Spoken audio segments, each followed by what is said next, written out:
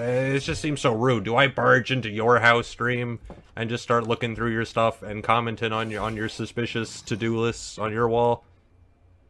Actually, do you even have a house? I've never seen you in a house. I do have a house, but it's very, very far from here. Do you, like...